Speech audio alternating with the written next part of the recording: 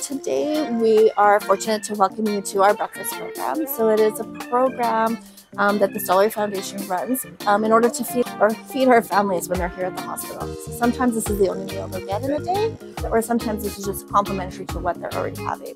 We're really proud to be volunteering for this important initiative that happens every other Wednesday. We are here with Ken, Glenda, and helping Stollery children for the meals.